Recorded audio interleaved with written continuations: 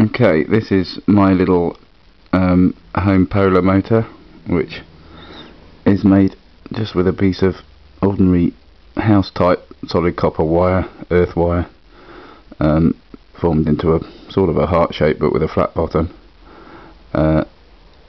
You can see it's still insulated apart from where it's going to touch the battery.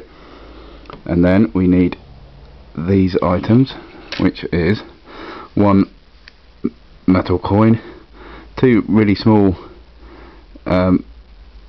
neodymium batteries, and a Duracell. This is a D cell, I think. Anyway, the coin makes the base like that, and then the battery sits like that. As you see, it's a pretty powerful little battery. Just have to straighten him up a bit, and then he sits like that.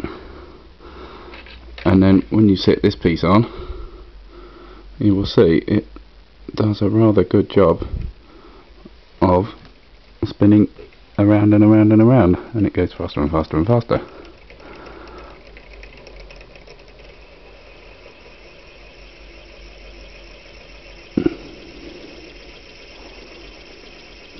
And there you go, Homopolar.